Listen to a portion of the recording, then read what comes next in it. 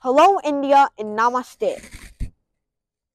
I am so excited to share some great news with you today. I was just accepted to New York University, also known as NYU, one of the most prestigious universities in the entire United States, with a full scholarship to pursue a bachelor's in math and physics. Now, some of you might be asking, how can only an 11-year-old achieve such a great feat?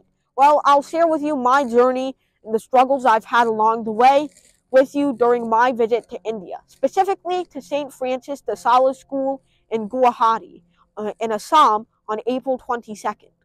Now, I'm so excited to go back to Assam because only about 2 months ago, I left Assam with one of the best experiences of my entire life.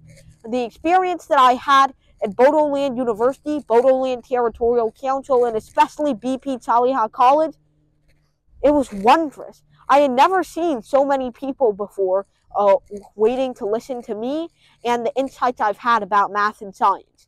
And so I'm so grateful for what Assam has done for me in the past, and I'm so excited to see what Assam has in store for me in the future. So I'll visit St. Francis de Sales School in Guwahati on April 22nd. So please join me on that date.